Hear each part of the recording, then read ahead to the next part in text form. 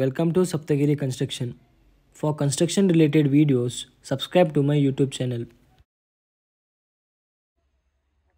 In this video, I will be showing centering and bar bending work for plinth beam. As you can see here, the water tank is below plinth beam.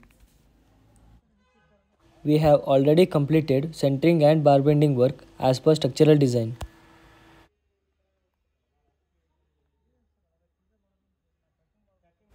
This is bar bending.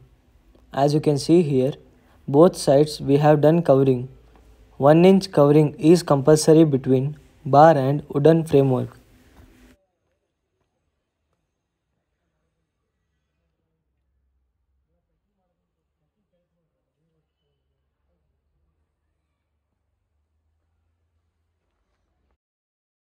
Height of beam is 15 inch and thickness is 9 inch.